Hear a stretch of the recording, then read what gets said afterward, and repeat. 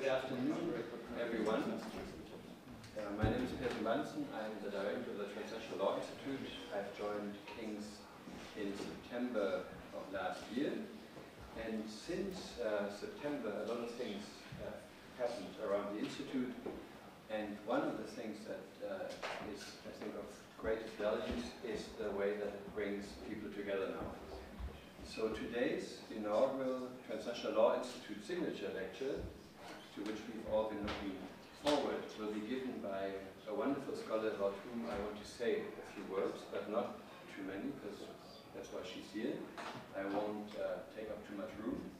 But I want to highlight a few words about our speaker, because if you look at the normal thing, which is a website or a CV, then you can see that there's a long string of achievements, and these things sound as in the joke that was published in the New Yorker many years ago, where a doctor goes into a room, there's many little babies lying there, they're all newborn, and the doctor says to them, well, ladies and gentlemen, in October 2014, you will all pass the New York bar exam. So life, as we know, cannot be planned that way, except some parents try to do it. It unfolds in miraculous ways, but regardless of the way in which it unfolds, it takes a lot of work. That's another quote to a German comedian who says, art is very enjoyable, but it is a lot of work. So I think the way that Professor Annelise Riles from Cornell does her work in both law and anthropology requires a lot of work, commitment, and if I say creativity, then the serious scholars will say, well, creativity sounds like she's just enjoying it. But it is involving creativity, because to make those kinds of connections that she does in her work, you actually have to think outside of the box.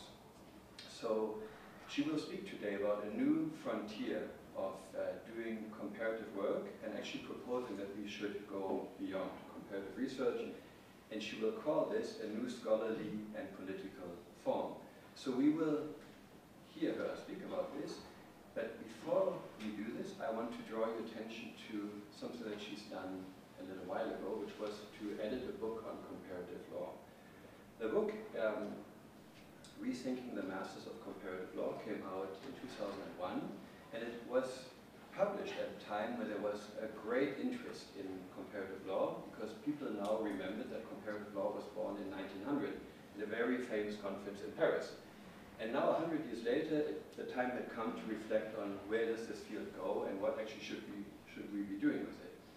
So from all these publications that came out, a lot of symposia and conferences, many of these publications just attested to the field not knowing really what it's doing.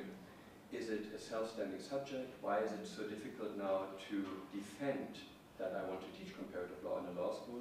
What is the purpose of that field? Because it's not a properly legal field. It's a way of looking at the law in different places. So one diagnosis was that comparative law just deals with its own methodological anxieties all the time.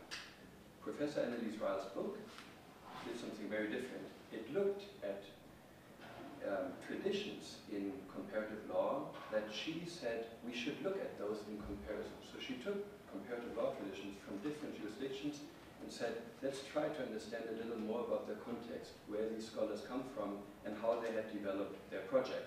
And not just always do the typical Eurocentrist way of, can we, as she said earlier today, get on a steamboat, collect some data, and come back and write it up. So that's one thing that I wanted to point out. So Professor Annelise Riles is at Cornell. She's in the law school and at the Department of Anthropology. She's been traveling those two universities very successfully, but most importantly with a great deal of inspiration for scholars near and far.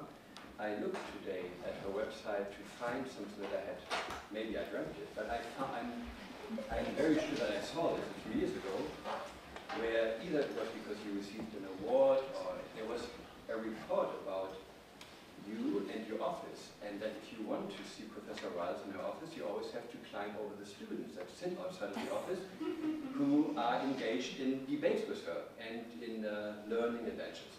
So this is now no longer, I couldn't find this online, but it still is true. So we are very pleased tonight to have you here, Annelise, and we're looking forward to your talk. Thank you so much. Thank you so much. Well, Thank you so much, Pierre. That was for that most interesting introduction, which was an interesting paper on comparative law in itself. And thank you all for being here today. And I just want to say, when Pierre invited me, I just said, of course, I would love to come no matter what, because so many of us are so excited about what's going on here with the Transnational Law Institute and what this means for the Legal Academy more generally, to have this focus and also this focus in an institution where you have so many very, very interesting scholars clustered together. You know, I said to Pierre today, you're in danger of becoming the next little nirvana of legal studies, like Tel Aviv or some one of these places where we all dream, if only our institutions could be as cool as yours. So it's really fun to be here, and I really look forward to the conversation. And also, this is a paper I haven't presented before, so I really, I thought this is, of all the places I can imagine getting useful feedback, this would be the one. So I look forward to your comments. So the context for this paper, maybe to start there, is new configurations of markets and their scholarly implications, broadly conceived. So, and what I'm interested in is what's changing out there in the world, and what can or should we scholars, we legal scholars, do with these developments? Maybe just to put my cards on the table, what is the critical or progressive scholarly agenda at this moment? What are its implications? What are the implications of all of these changes in economic forms for the academy? And what would be the value of scholarly interventions at this moment? And so I suppose that's to say that we can debate this.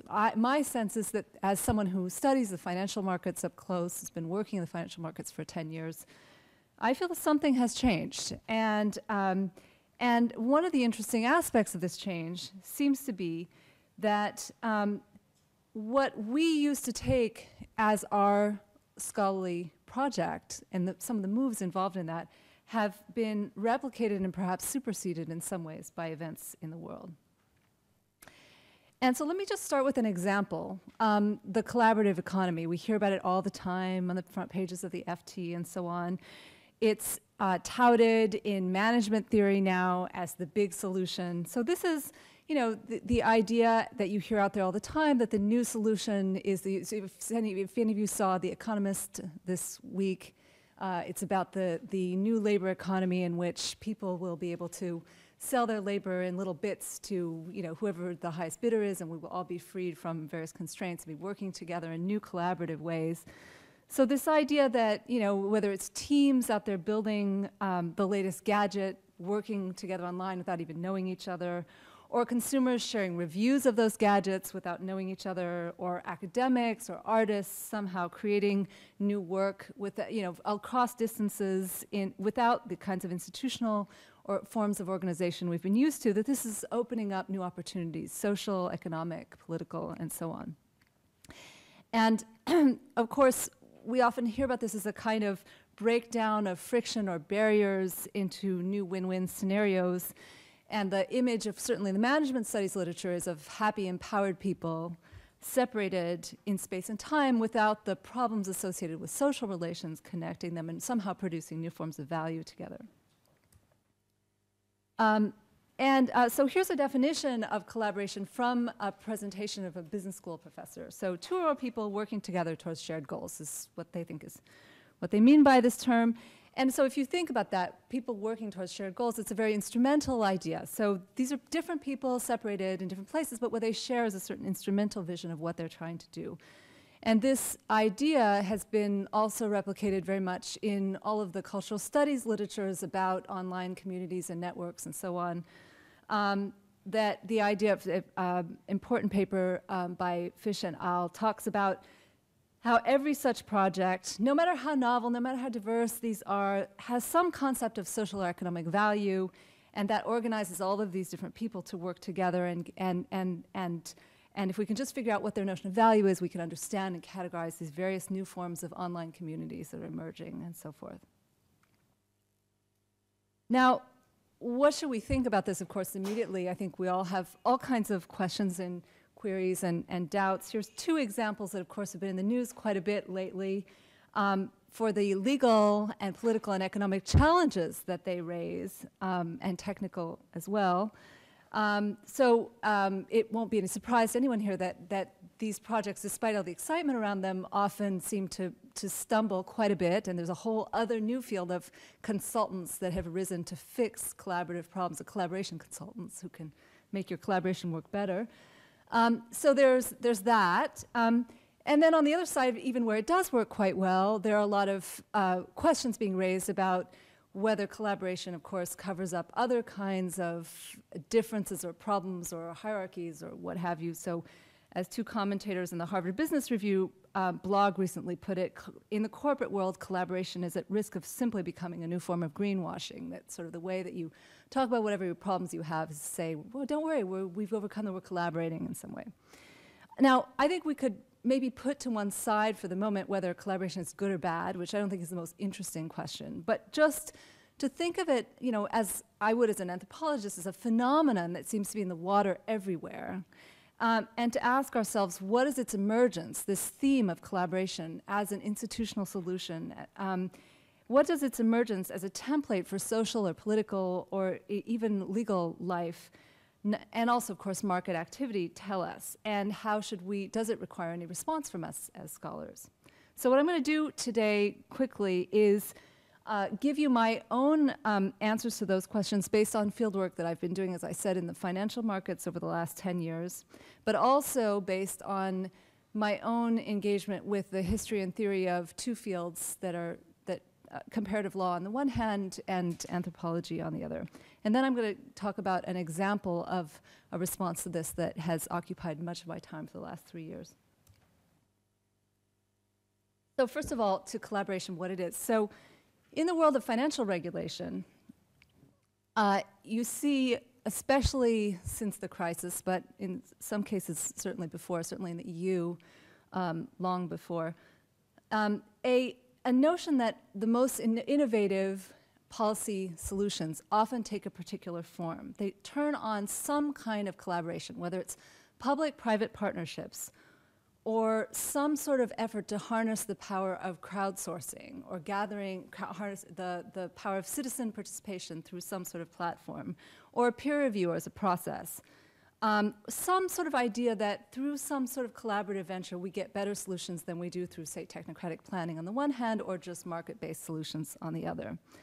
And of course this is true in financial regulation, but it's true in lots of other areas. This was a thing that circulated quite a bit on the internet in the States, this idea that in the national security area also, the solution is to gather as much data as you can and sort of let the data kind of collaborate with itself, if you like, to figure out who's the terrorist and who's not, and, you know, sort of sort itself out in some way. And this whole question of collaboration as a sort of source of data, you know, whether you think of, say, all those apps that we use to get restaurant reviews or any of the other, you know, ways in which collaboration is about gathering information, seems to be part of a larger trend out there. If any of you are involved in the sciences as part of your research, you probably have touched on the problems associated with big data and the sort of idea of big data as the new solution. And it's interesting to look a little bit at what computational science finds so exciting about big data as a solution. Because one of the ideas seems to be here that data can collaborate with itself. So here's, if you've heard of this fourth research paradigm, this is an idea that's really hot now in computer science. And the idea is, a long time ago we had experimental science, that was really old, then we had theoretical science, that was the next stage, computational science. And all of these were sort of advances on each other, but now we're at a stage at which you don't even need theory, you don't even need computations. What you need is just to put the data in a giant pool and let it interact with itself. And so we, the scientists, don't even have to come up with the hypotheses anymore. We just wait, and the data itself will generate the questions, if there's enough of it stored somewhere. So the data, so the collaborators are not even necessarily humans anymore. They can be non-human data forms. Now, I raise this, probably seems very far from law, but I raise this because you could see this as very hopeful, and this is presented by scientists often as really exciting, the new frontier. But in another sense, it's quite pessimistic, isn't it? I mean, it's an idea that we, the scientists, probably can't do as good a job as the data itself in figuring out what the reasons are, what the questions are even. So this delegation to the material itself of what used to be the human job, which was asking the questions. And I think that's interesting because when I look at collaboration in the regulatory field, it seems to me that it's often symptomatic of a loss of confidence. So if the big data issue is symptomatic of a loss of confidence in science and a sort of delegation to the data itself of the job of asking questions, which of course was the scientific project, then in the regulatory field, often it seems that when we don't know what to do, we say, let's collaborate. So if you're on the public side, you say, well, I bet a public-private partnership would solve this problem. Or if you're on the private side, vice versa, you try to get the government involved. This idea that somehow collaboration often steps in to fill in a loss of confidence or faith in one's expertise of various forms. This is a picture, by the way, from Fukushima, Japan, and I'll come back to that in a few minutes. So the regulators that I worked with often looked to collaborative solutions when they felt that they did not have confidence that they knew how to build institutions that would bolster a well-functioning market that could coordinate social activity through price. So again, a kind of abdication of the task of planning, which used to be the role of the state in the market. And by the way, this is not just a problem on the public side. I think it's also true on the private side. If you think of when corporations lose confidence in their own ability to deliver a stable global production chain, for example, based on long-term labor relations, they often turn to crowdsourcing as a, quote, anti-crisis solution. So again, when you don't know how to do something, often collaboration seems to emerge as the solution. So the first thing I would just say about collaboration, to summarize here, is that it seems to be emerging at this moment of profound disquiet and doubt about our own forms of expertise around the market. Now, what does this have to do with legal scholarship? Well, I don't know about your institution, but collaboration is a hot word at mine. And you hear a lot about collaboration in the legal academy in a number of ways. The first is that we think of it as a legal skill that has to be imparted to lawyers. So you hear a lot of talk about the fact that lawyers don't know how to collaborate. That's one of the problems with lawyers. We have to train them to work together in teams, et cetera, et cetera. So it's a legal skill. Another is that it seems to be a new methodology for research. So in legal studies, you often seem to think that legal teams of researchers can do something more interesting or more exciting than people working alone in their offices. Or research grants seem to be more excited about, it's easier to get funding for something that's collaborative than something that's not. And then finally, collaboration, and I think most interesting and challengingly, is emerging substantively in scholarship as an answer to old legal problems. So there's a debate going on in property law right now where several scholars have justified certain doctrines in property law by the way in which they enable collaboration between different market actors, right? So reimagining particular legal doctrines as tools for collaboration. Now that's sort of interesting, you know, putting aside again whether we think this is good or bad, let's just put that on the shelf. Just as a phenomenon, that collaboration is a new buzzword. It's interesting because we used to have at least one other important buzzword, which was comparison. So as Pierre said, you know, for a long time, comparison was a very, very legitimate, important scholarly project. If you said, I'm doing a comparative project, that was automatically understood, it was legitimate, it was important. But, you know, I heard someone say recently,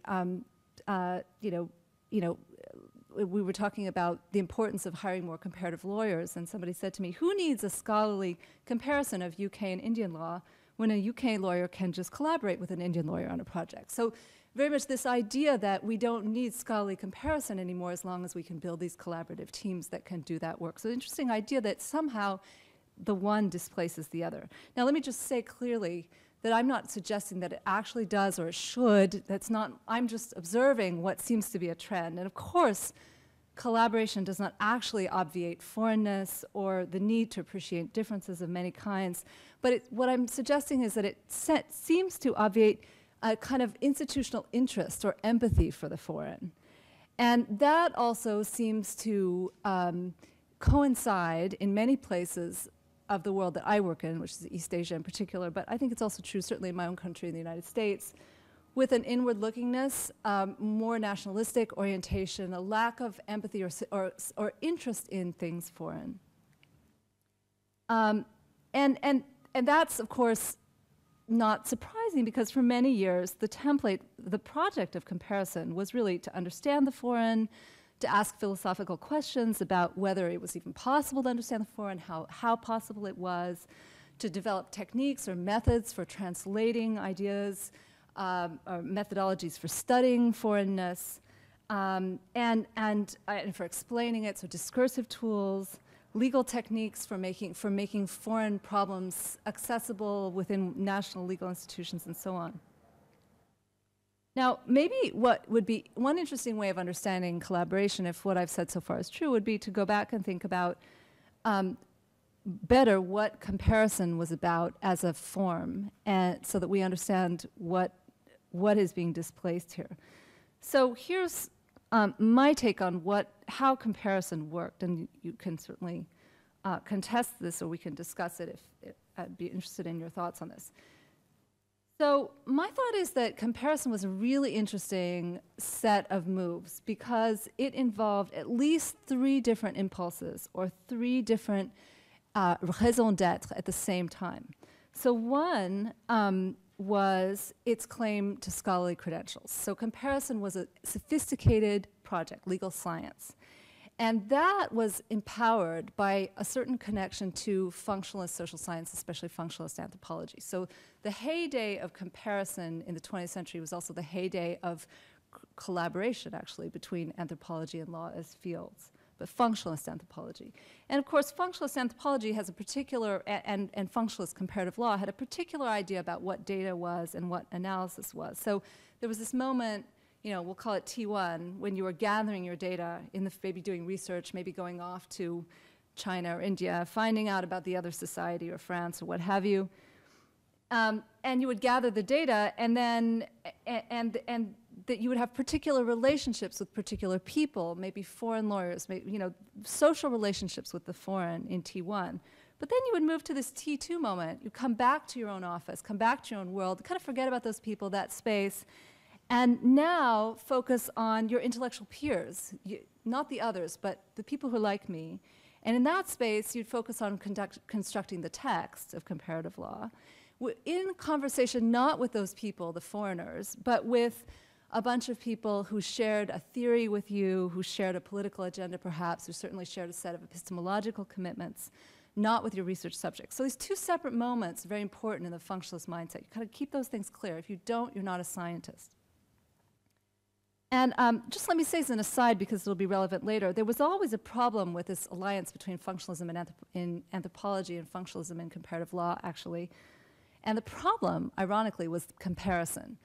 Because functionalist anthropologists, who had the same idea, T1 and T2 and all that, were deeply into context. You can't understand the law if you don't have a deep understanding of the social context in which the law emerges, which means to compare the contract law of Zimbabwe with contract law of London to compare it to an anthropologist sounds absurd, because it's losing so much context. And so the anthropologists always were quite critical of the comparative lawyers for not seeing scientific enough, because they weren't contextual enough.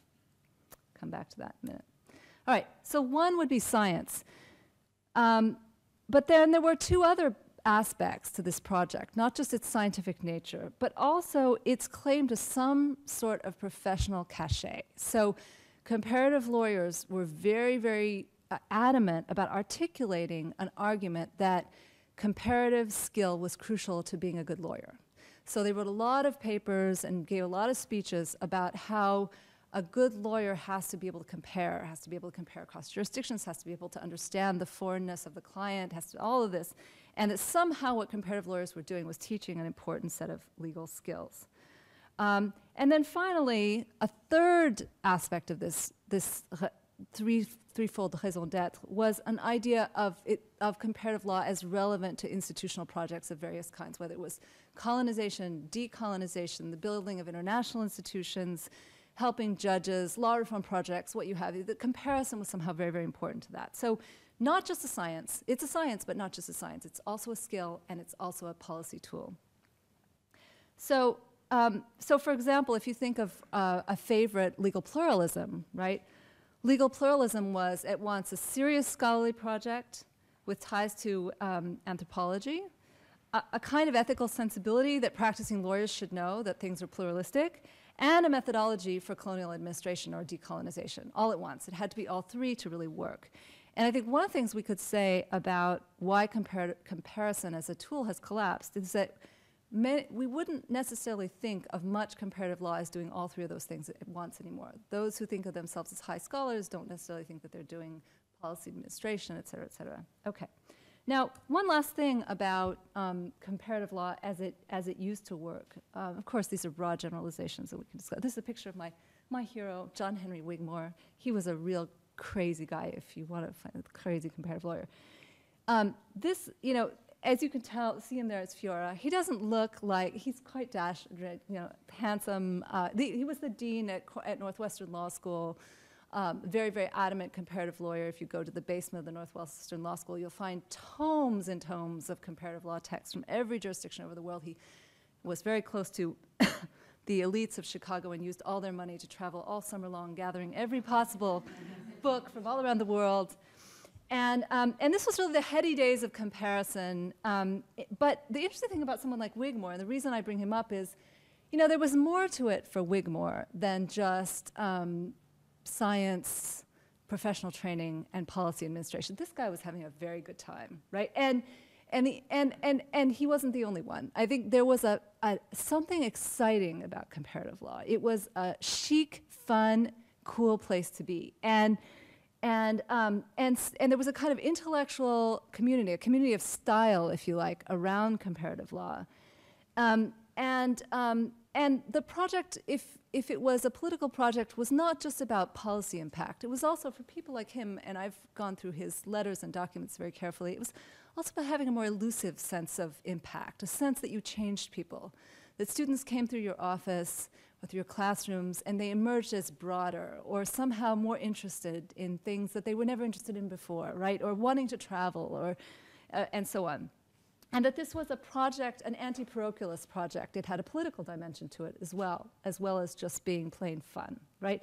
And I think that's interesting because I said that there were three things: scholarship, practical skill, and policy. But I think we could have another triumvirate. Perhaps intellectual adventure, vocation, and political action was kind of in the background, not said explicitly, but very, very important. All right.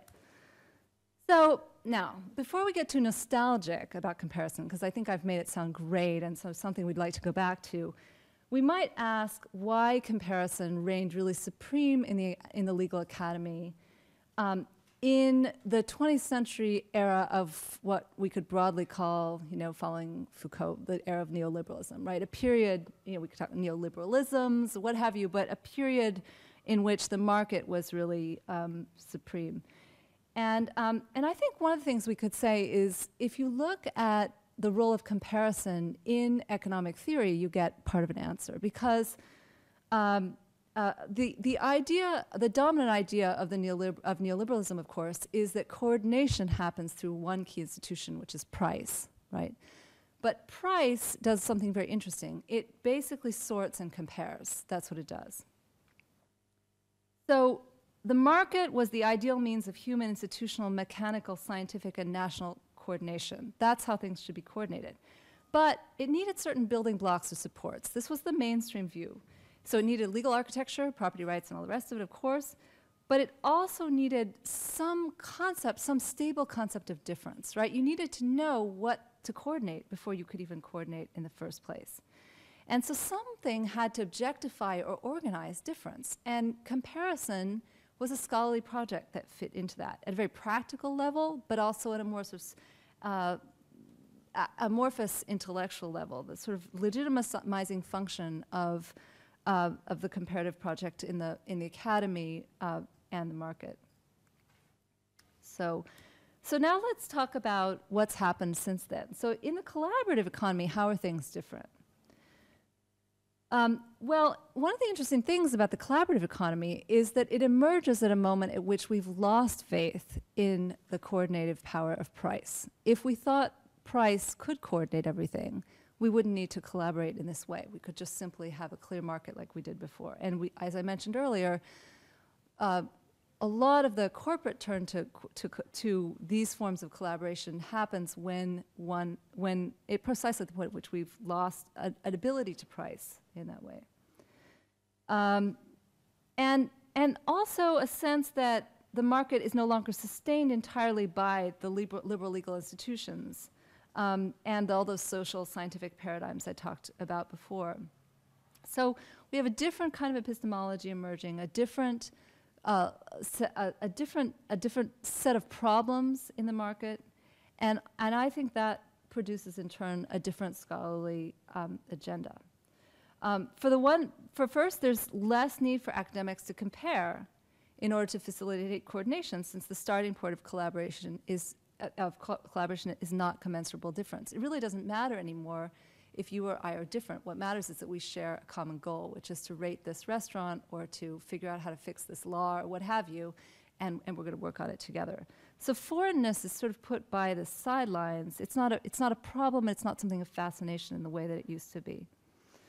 And the other thing, and maybe this is a little bit harder, is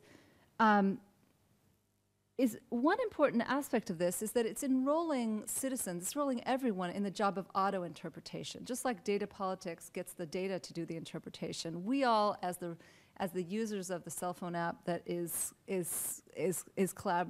collaborates on figuring out how to rank restaurants as opposed to ranking them through price, are both are doing the work ourselves. And so you no longer need the experts to do that work.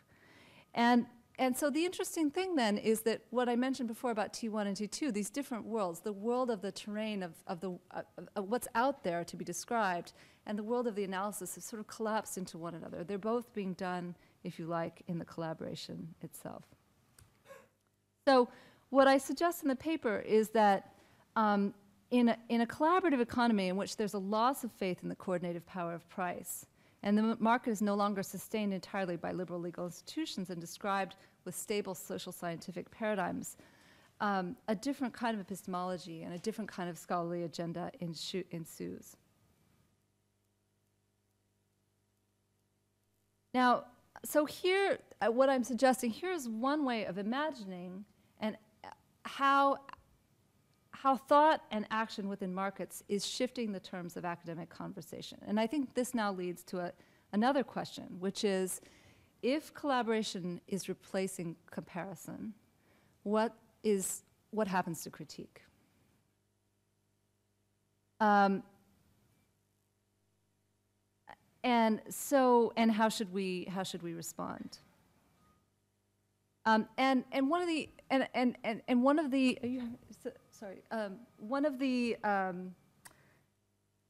think important things to keep in mind here when I said what's happened to critique is that critique also had a kind of T1, T2 aspect to it. You know, I critique them out there, right? The critique is direction towards someone else. It's somebody else is the problem and I have to critique them. But the interesting thing about collaboration is that we're all already doing it, right? And so it's very much part of our institutions, part of our world, part of our universities, it's part of the scholarly world. And so we're already kind of collaborators in both senses of that term.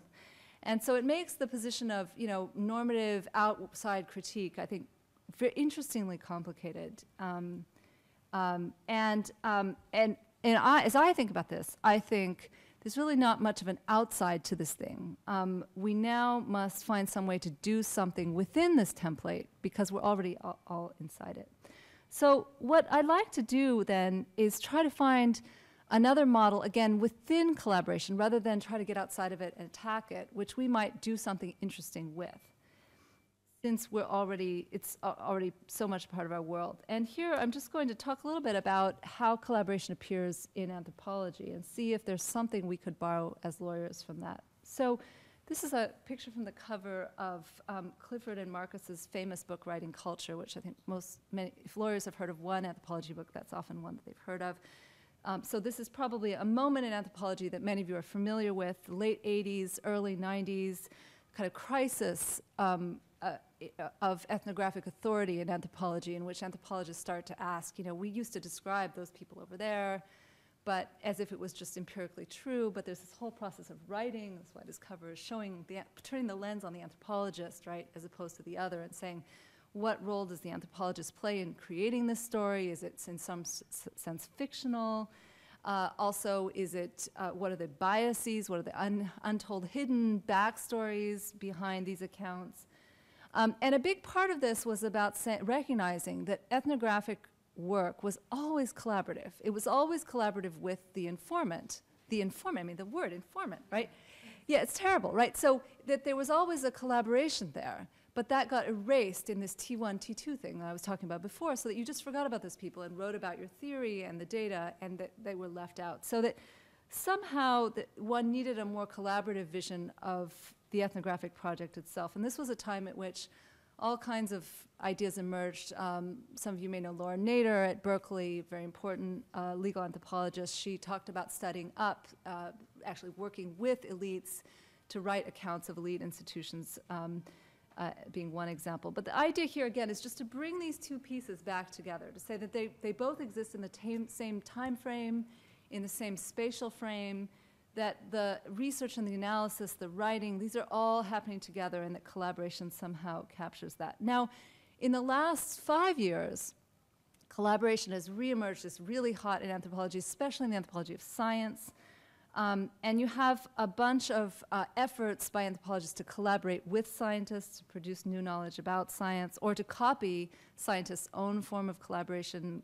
Chris Kelty's, interestingly, tried to look at how computer engineers produce Linux and see if you could produce anthropological texts in the same way that they produce Linux, that kind of thing. And most of this is pretty much, I think, by people's own accounts, failed terribly, and sometimes in really funny ways, too. But what's interesting about it is that it points to a problem, right? That the divide between these two worlds is totally implausible, and we somehow need, especially when you're studying elites, whether it's scientists or lawyers, that you have to understand that you're somehow collaborating with these people already, that you're inside the project that you're trying to describe as if it was external. And so that's one model we could think about, but I want to move to a more specific one that was also happening alongside everything I've described up to now, but was actually, I think, tangential and importantly different, which was what happened in feminist anthropology beginning in the 70s through the 80s into the 90s. Because here we have a different genealogy for collaboration.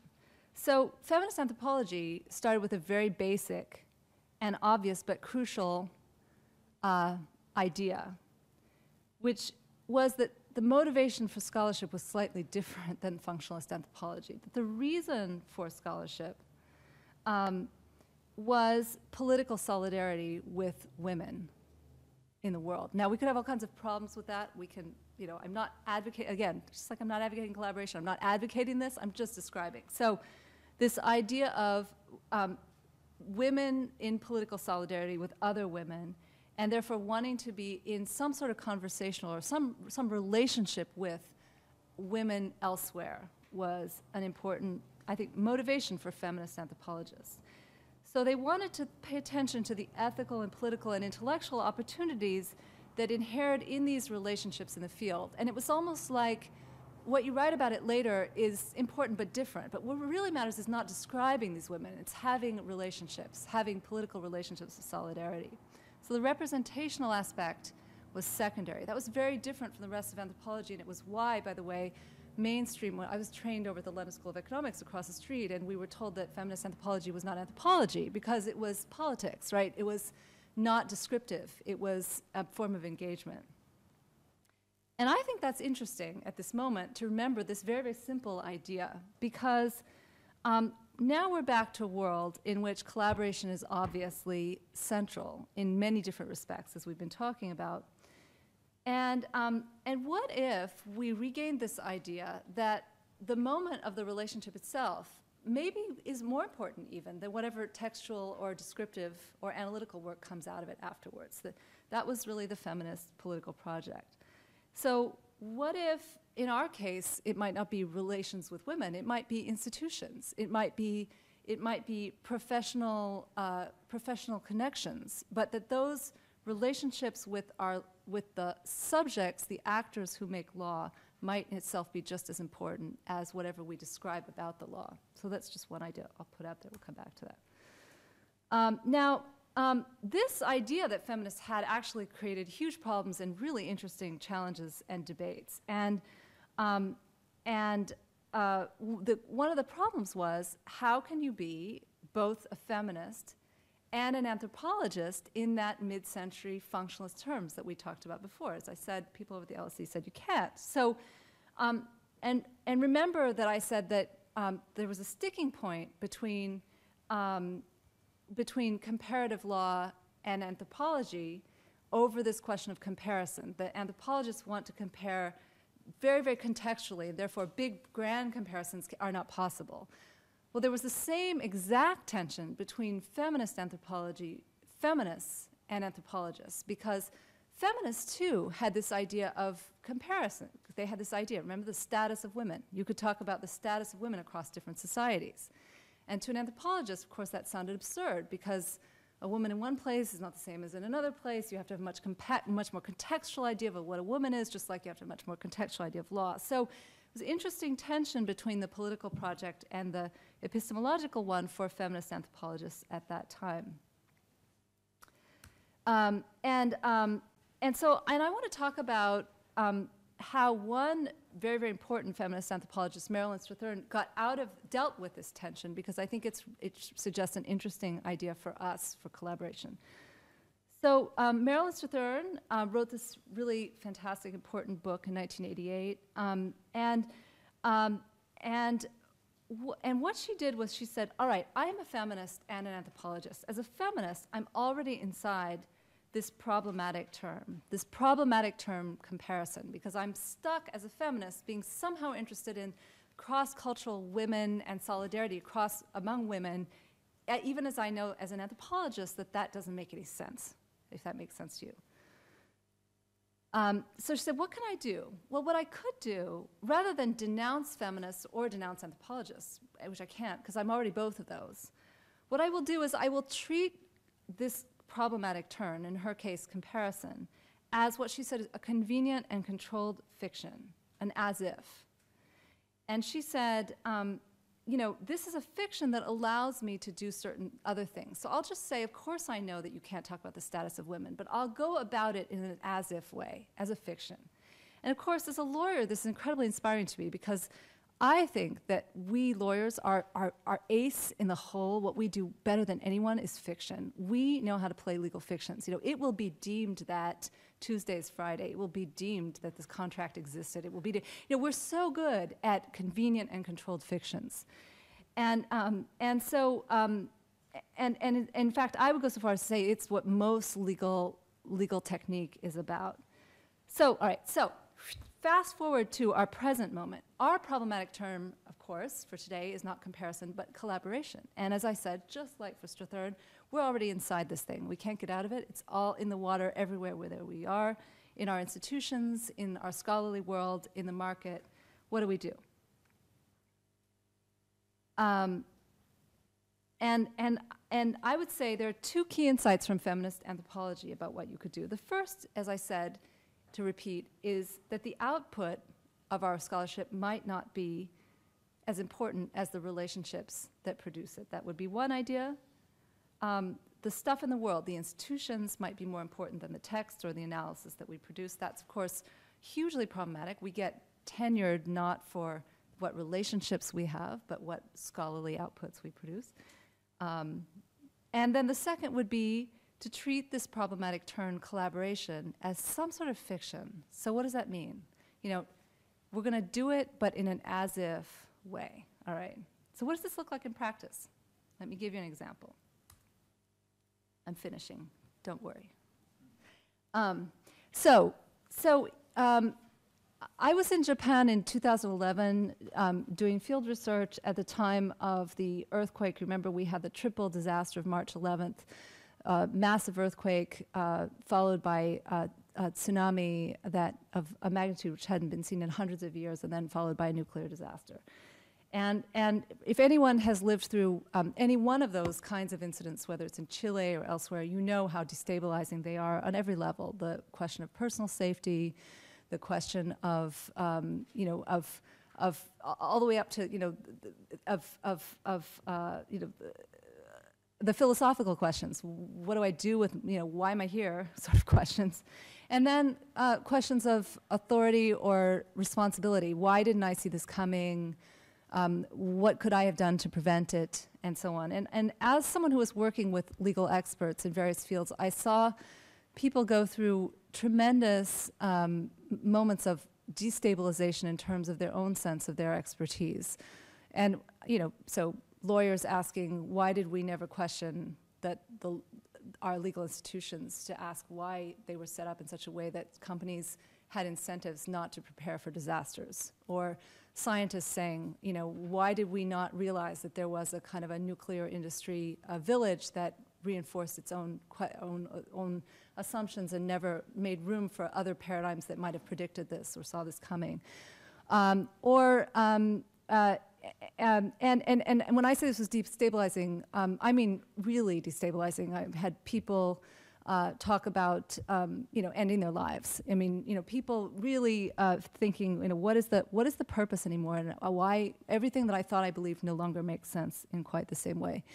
And one of the interesting pieces of this that began to emerge in conversations was a sense of linguistic or disciplinary or professional geographies that separated people. So scientists being separated from lawyers, academics being out of touch with ordinary people, people in different nations that were affected by this, not understanding one another, even though this problem of what do we do with the fact that the technology comes from the United States, that it's funded in yet another place, that it's built in Japan, that the pollution is spreading to Korea, and yet there's really no space in which to have a collaboration across those borders.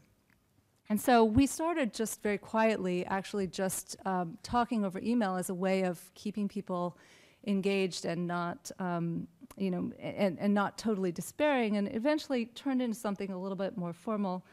We organized ourselves as a project called Meridian 180. If you know, Meridian 180 is the opposite meridian to the Greenwich Mean Time meridian. It's the anti-meridian, the sense of the place of the opposite, but it's also the international date line that separates east from west.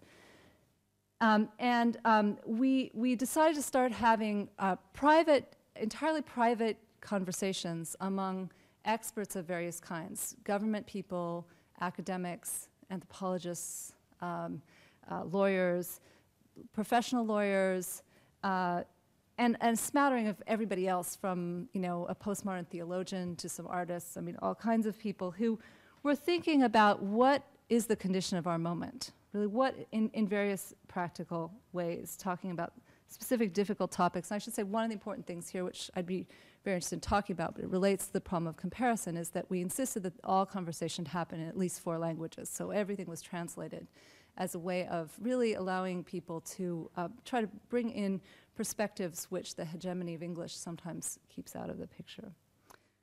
And now this continues now. We have about 700 members, but we try to keep it really small, and as small as we can, and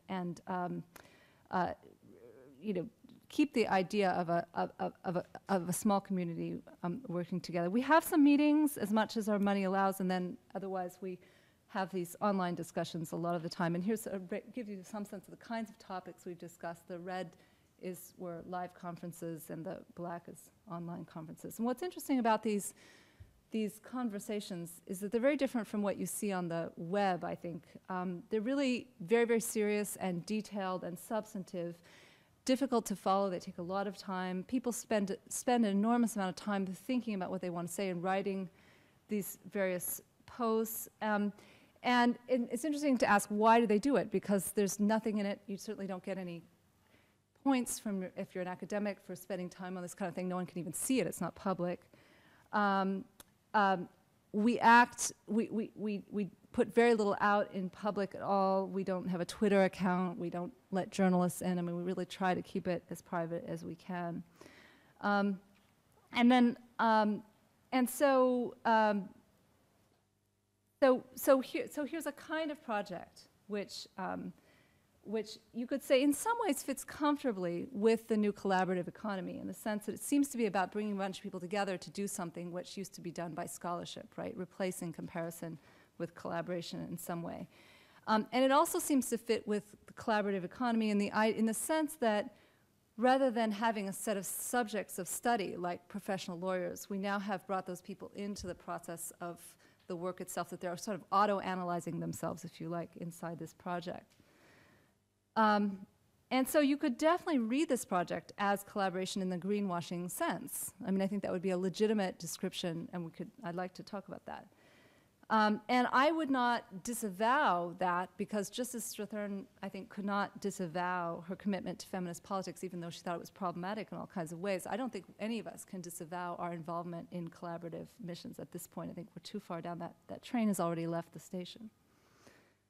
But I think you could also see it as collaboration in the sense of feminist anthropology's first innovation, a sort of valuing the relationships more than the outputs. One of the interesting things about this project is that we don't have any explicit outputs so far. I mean, we're talking about producing some books and other things, but we're really not, that comes quite secondary. What we really want is just to have the relationships and the conversations. So that's one aspect. Now, furthermore, I think that if you think that on one hand this could be embraced by university as a new exciting collaborative thing, you know, showing how universities are becoming so exciting and collaborative, there's also something really weird about this. And I experience this all the time when I have to explain to my dean or to donors what the heck this group is about. You know, well, we don't really have any purpose, and we don't produce any documents, and we don't really have any clear outputs. How does that sound to you, right? So, and this, I think, is a really interesting aspect of it, that we have no common purpose to which we are all contributing our expertise. So it's not like the restaurant app in the sense that the restaurant app knows that it's about figuring out which is the best restaurant. This is about a bunch of people who all have doubts about their own skills coming together and talking about what their doubts are. And although we have a whole range of projects, some kooky and utopian, and some totally some more practical, from remaking rule of law indicators to creating a common currency for Asia. I mean, all kinds of things. I would say those are kind of as-if projects, right? So they're kind of fictions. They're things we're working on along the way, but they're not the real motivation for what we're really trying to do here. Now, that's absurd in the management consultancy language, because in the management consultancy language, collaboration must be about reaching some well-defined purpose. Everybody's got to understand what they're doing, and if they don't understand their relationship to the outcome, it's a bad collaboration, as UC Berkeley management professor Morten Hansen has put it. And so I think ours is a very, very bad collaboration indeed. So what are we doing? We're acting as if we're seriously collaborating towards some end. You've got this whole group of interesting experts acting as if they're collaborating towards some end, whether it's consulting or producing policy reports or what have you, while knowing that we're not really doing that. So it's a kind of impossibility, a real contradiction, a total mess.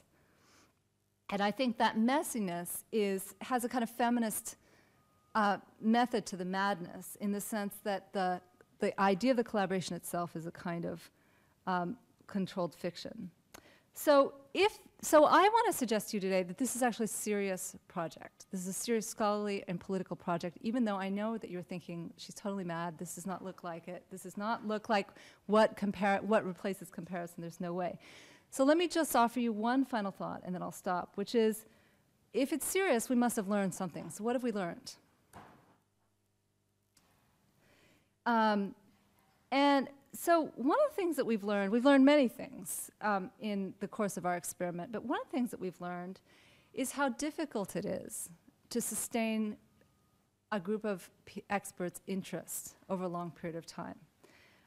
That we have to be continually rekindling and recreating our own interest in each other, in our project, in our work. That it's not a self-perpetuating thing. We have a lot of exhausted and overcommitted professionals and intellectuals who have to be constantly made interested again in one another, in their connections to one another.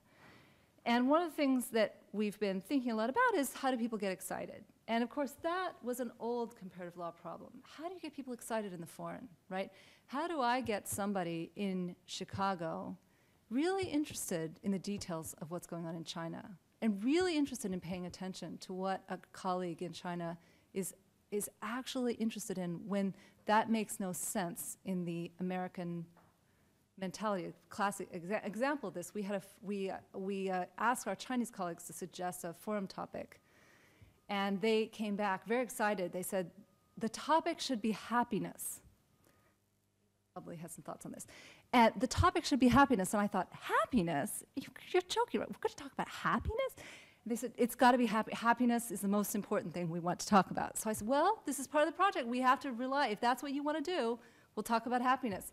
And they debated, what is the meaning of happiness?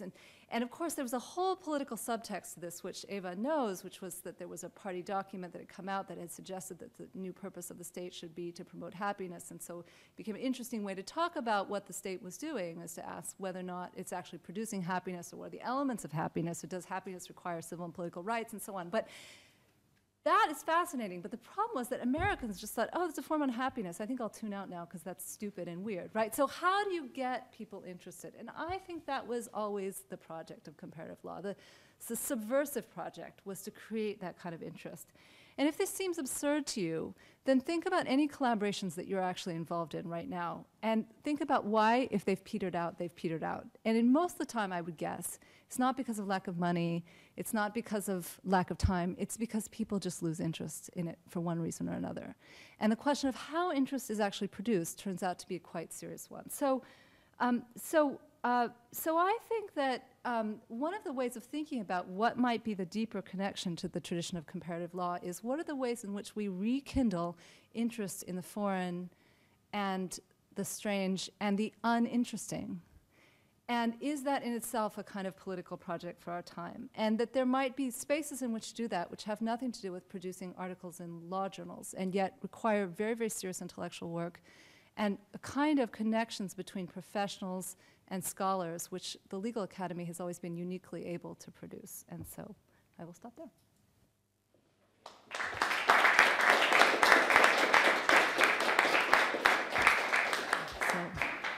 Thank you very much. So Professor Riles has generously agreed to hang around a little more so we can engage in the discussion. And it's already late in the day, but we left the windows open, so for me at least it's chilly and I want us to engage. But when you do, please, you have to speak up so that your angelic voices be registered. And to the degree that that might not be entirely possible, if you were so generous to just maybe in 2 or 3 keywords say this question, as I understand it, addresses, that would be fantastic. Great. Wonderful. Thank you. And I don't need to moderate, right? No, it's great. Hi. Yes, great, thanks. You know, so much to think about in this paper. The question that struck me is this push for relational research would be very strong in the work that I do, definitely in transitional justice. It's getting pushed as an idea of doing ethical research. Right. You know, it's about building relationships, maintaining relationships. But now I want to tease out one of the tensions in this, because the relational research you discuss in feminist theory is about political solidarity. In a post-conflict context, building political solidarity you have to positions you in relation to a conflict and actually can undermine the maintenance of relationships. So for example, if I'm working in post-genocide Rwanda, it is crucial to me that I manage to maintain relationships across socioeconomic divides and across ethnic divides, because those are the things that the divides are where the conflict is coming from. And so to the project that you've spoken about, I would be really interested in how are you accommodating conflict within this forum of trying to build relational collaborative research? Great question. So the question, as I understand it, is there a tension between does building relationships entail taking sides in some way, or making commitments that in turn undermine the very project the relational idea was about, right? Yeah, and actually, I think that's basically why the feminist project also fell apart, right? I mean, the idea of solidarity with women seems kind of kooky now, doesn't it? I mean, like, sorry, but, which women, and aren't they in tension with each other? And, so I think that's what happened. I think that you just pointed something that's fundamental to this. I guess I would think of that too as a kind of as if, in the sense it's impossibility, having that solidarity is impossible. And yet, the positive side of the feminist project was to strive for something knowing that it's impossible, right? And I think that was always the interesting part about feminism. It doesn't fall apart even as you know that it's totally impossible and kooky, right? You still remain committed in some sense. So that's what I would take from that. Now, how do we accommodate conflict in practice? I'm still struggling with this. The idea originally was to have a lot of very hard-hitting, direct conflict. And of course, but then I realized that itself is a very American idea, a fantasy, right? That we're actually going to fight with each other and fight it all out with words, right? So what do you do with your very idea of conflict is quite culturally bound, right? And I think we've been kind of having to face an exploration of what are different genres for accommodating difference across different linguistic and professional fields as well, right? The bureaucrats in the group are exquisitely careful in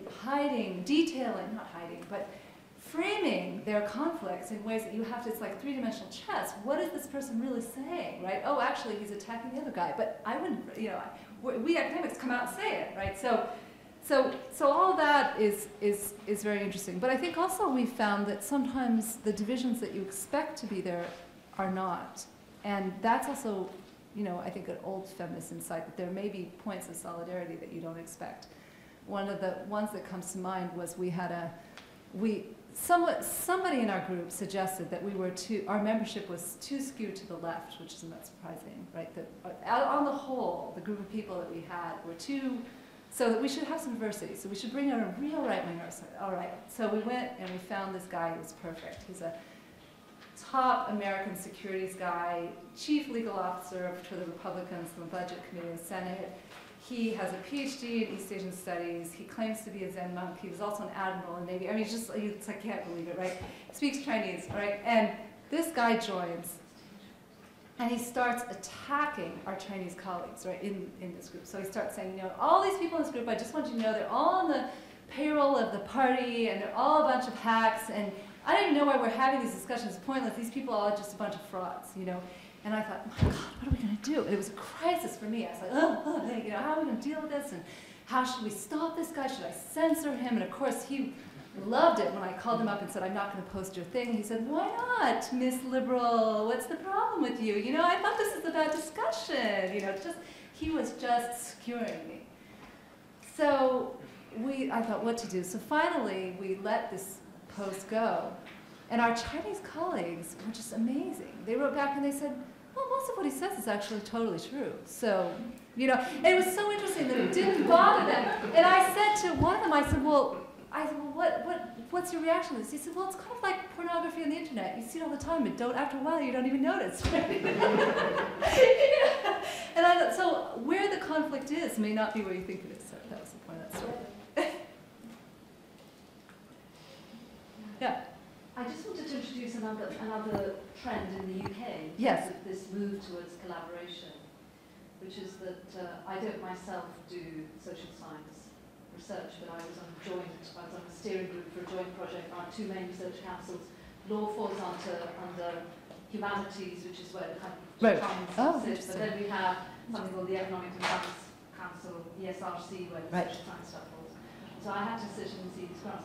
And nowadays you would be hard pushed to get one of the large grants, I noticed. Absolutely. Unless you have what you're calling the informant, very deeply involved in the project in some way, right? So on your steering committee, you have to have someone like representing the community, etc. You then have to have within your plan some way of presenting your outputs to them, involving them, in that T2 moment, I'd add a T3 moment, where after you produce your initial report, there is now, you'd be kind of hard-pressed to get a grant nowadays unless you've got a T3 moment that involves the informant. And it's really easy to get cynical about it, but I've seen such good examples of that working. And the most wonderful example was an anthropologist in Cardiff who did a 5-year longitudinal study of attitudes of toddlers. So he was interviewing, I know it sounds really, sort of 7-year-olds and 8-year-olds. And his T3 bit, which is involving the performances, had a wonderful party for them and the parents, and brought them in and kind of, you know, talked about the research to them. And it sounds really cheesy, but it worked brilliantly, actually. So in the UK, the collaboration bit, and this could also be a part of the relationship bit, that has become an absolutely key thing of the informants aren't just involved at the T1 stage and at the T2 stage. We need a T3 stage, which is actively involving them as collaborators in a slightly more equal relationship in terms of the research. Right, and I really don't know what it's like in America. Same, absolutely, and I think that, and as you say, it is easy to be cynical, but how that comes out is unpredictable at the outset. Whether we should be for it or against it simply can't be said as a priori, right? Yeah, and to give you a negative example of that, a friend of mine who sort of does research on kind of issues of race and communities in the UK, really big longitudinal studies, and is required to involve people. Actually, she used to be here working on, she worked with Penny Green, who was here, working on issues of domestic violence in ethnic minority communities in the north. And so she involved them, kind of, you know, as collaborators to talk to them. It was a nightmare because they really tried to censor her, you know, in terms of what she wanted to say back to them about issues of domestic violence and ethnicity and things. So there's these risks as well about collaboration that informs, you know, informants and informants. Right. I mean, the one thing I think I would say as an anthropologist is that we've always had these problems, right? We've always been censored and self-censored in all kinds of ways in practice. I mean, there are practicalities that, of course, when there are vastly unequal power relations between the anthropologist and the informant, then there's less of that. But in a situation in which in a world in which that's changing, there was already all kinds of trouble around this. So it's not an entirely, I don't want to overstate the way in which we're in an entirely new world. There's also continuities there. Thank you. So I was very interested in your point about collaboration challenging our notion of outputs in the academy and how we judge outputs and what's the there in terms of the results of your collaboration, and especially when you think in terms of writing and publication. And then you were describing your project and you talked about a post from that securities guy. And so clearly you had internal posts. And, you know, if done well, that's certainly an output of sorts because it requires a lot of thought, a lot of attention, and it is a venue for your ideas. And so that leads me to wonder about blogs, which, as you know, is, you know, a way a lot of academics are going in terms of getting their ideas out to the biggest audience. And so my question is, do you see blogs as a way that can further collaboration and as a mechanism that would promote collaboration, or do you see them really as the T1, T2 dynamic that you described earlier? It's just an electronic version of T1, T2. Great question. So the question is, are blogs an example of the hopeful dimensions of collaboration, or are they really just a return to the old way of doing things? Is that right?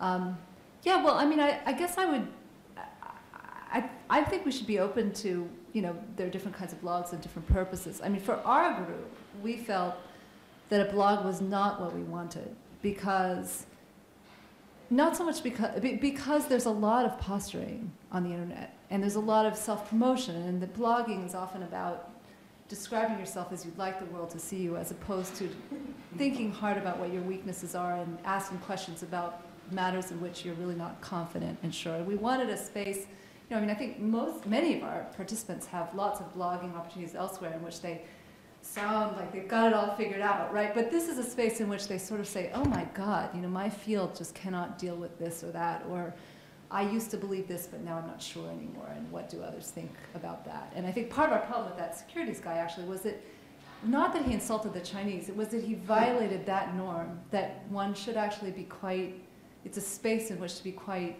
self-reflective about whether or not one has it right. And that would be kind of the analog to the old comparative law, was the self-reflective piece.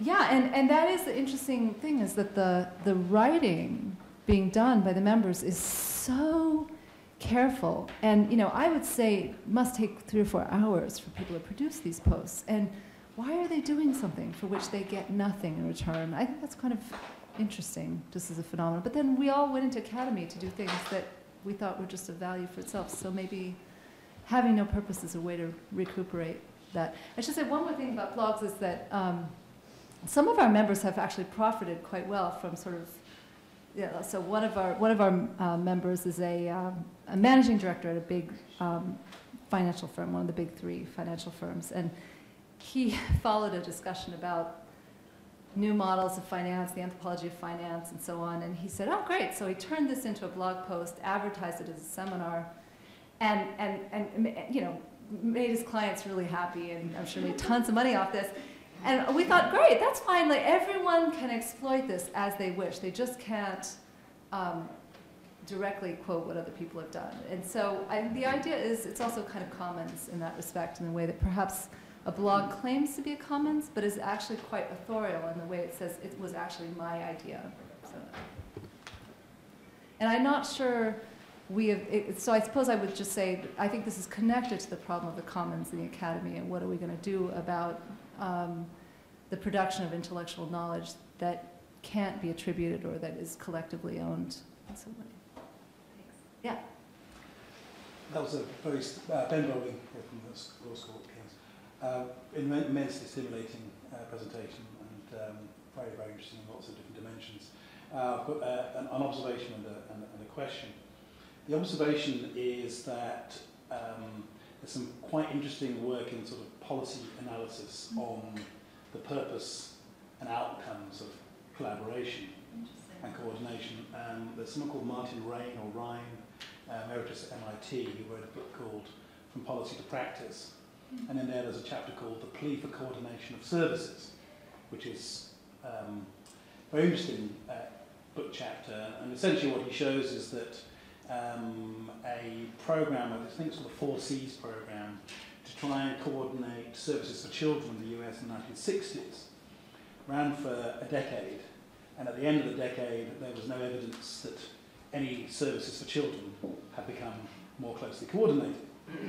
And he explains why that is, because the plea for coordination of services comes from very many different kinds of justifications and rationales. So, for example, the desire to reduce overlap and the desire to maximize coverage conflict with one another, and it leads to a policy impasse. And so basically his argument is that the justification for collaboration could simply be that collaboration is a good thing. Whether or not it achieves something good is actually a secondary issue. And as you see this in many, many spheres, that there's actually very little, in fact, to be gained from collaboration. My area is criminology. You see this in crime prevention, massive calls for collaboration in crime prevention, really no evidence that it actually produces anything. And actually the failure to produce anything out of collaboration actually is a justification for a call for more collaboration. The more it fails, the more it's desired. So I was intrigued by a project which sort of explicitly produces nothing in terms of outputs, because maybe it's the process of working together which is actually the important thing, even if it doesn't, in a sense, produce anything tangible other than stronger relationships. So I thought that seemed to be a parallel with what you were saying to some extent. But the other point really that's central to your paper is that collaboration is replacing comparison. And yet it seemed to me that some of what you were saying was that collaboration is a route to comparison. So rather than the charismatic,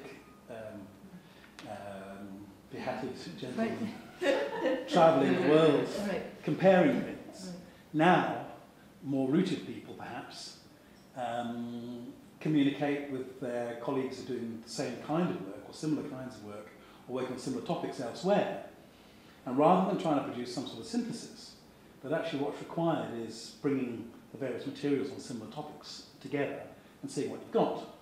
I did a project on stop and search or stop and frisk, an edited collection, which was supposed to be a kind of comparative project.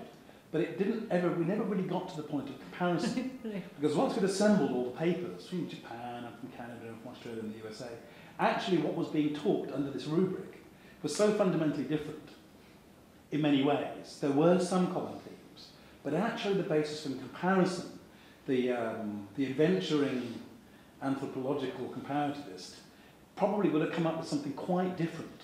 And what we ended up doing was simply assembling the papers and saying, here you are. Here is a collaboration which could, in a sense, be the basis for comparison, but almost didn't need to be. It's almost another route towards comparative work without really calling itself comparative. So that was just totally gorgeous, let me just say. That was incredible. Wow, that is so fascinating. So let me just ask you a question. So this Martin Ryan, is the idea that justification for collaboration is good as a normative matter, even if it has no instrumental purposes? He's a skeptic and basically says that, well, it's often about resolving other kinds of problems. Fiscal crisis, but more often it's simply like motherhood and apple pie. This must be the best thing to do. We need to do more with less. So rather than kind of agonizing about that or doing what we do better, let's collaborate. Right. So it's a slightly different kind of idea because it's about how do you do more with less in public services. So he's really saying we need to approach the call for the plea for coordination of services skeptically and think about why the motives for it may clash and that it may have nothing to do with producing good outcomes at all. Right. That's really interesting because I think everyone involved in this project thinks collaboration is pretty much nonsense, right? That it, for all these reasons, it doesn't produce anything. That it's a sort of a impossible venture. And so what I hear you saying is Martin Ryan had a quite, smirky view of this, but in your project, the very failed comparison is interesting in and of itself in some way, right? The comparison, or it's a sort of a, what is it? There's a hopefulness to it in the sense that it's on a path to something, even if, is that right? I think so, yes. I would say that it was nice because we got everybody together in the same room, right, and we shared right, papers. And there were some very clear common themes like marginalisation of ethnic minorities, the abuse of power, and so on. But it kind of, the collaboratively bringing together examples of something similar in different places seemed actually to be fine just as it was. And a short intro and a short conclusion was all that was required. Maybe that you could go on to do something more comparative, but simply bringing the material together had done something a bit like comparison, but wasn't comparative in the traditional sense of the word. Because one of the things that I think is interesting, again, to contrast the kind of project you're describing with this, is that your project is quite self-consciously modest, right? So you're not with the fedora sitting up here saying, look at me, like I'm the hero who travels the world. The way to get interested is to first be interested in me as a phenomenon or as a subject identity and then to emulate me, right? That was kind of what these guys were about. Whereas your project is way more modest than that. You kind of disappear altogether. In fact, you don't even have an analytical frame to the whole thing. And this seems ridiculous. Like, we can't go around with fedoras. No, right? That's not going to work. So we have to find some other way of generating that kind of that political commitment after it seems impossible, but also that interest after this authorial identity is no longer an option for us. But it sounds so small, right? I mean, I'm sure you have, in my experience of what you described, have done similar things, and people say, but is that all? Is that all you can do, right? And so I think it takes a lot of courage to say, yes, actually, this is it. This is where we stop, right? It's very cool. Thank you. take one more question. Sure. Okay. Well, it's very interesting, and I'd like to follow up on this point precisely, because the conclusion is, or deals with how do we generate interest in comparison. Although, well, I'm missing the why do we have to be interested in comparison. And actually, when you ask this question, at least as far as I'm concerned, when you ask the why question, you realize that, well, comparison is the highest form of knowledge. If you go back to the original understanding of a comparison, perhaps even the etymological understanding of comparison means taking things together in order to understand better both things. And so, in a way, I don't think that, well, the authorial type of comparison or even advanced example of comparison are not yet quite there. In fact, as Ben pointed out, it's a route towards real knowledge. So I just wanted to know whether you agree with this and whether your why sort of as a place, or is it just So I think it's, I would add one little quibble here. I don't think it's about generating interest in comparison. I think it's about generating interest in what one is not interested in, which for me is another way of saying the other, right? The other is what one doesn't give a damn about, actually, right? One just, whatever the hell is going on over in China, whatever debates they're having, they're just not interesting to me, right? Or, so that attitude, right? That's a very American attitude. No, of course, but I think we all have things that we just think of as whatever. It's not of concern to me. And I think the larger project of cosmopolitization was about not totally changing that, but just broadening people as much as you can, a little bit at a time. And I think that's a political project I'm still committed to. Now, whether comparison is the highest form of knowledge or not, I don't know. I think other societies, as an anthropologist, other societies have other ways of doing stuff with the foreign, right? It could be through particular kinds of symbolic, symbolizing it, or creating certain kinds of symbolic inversions, or, there are other ways of doing things. I think comparison is a very important one. It's not uniquely Euro-American, but it's certainly strong in the Euro-American tradition.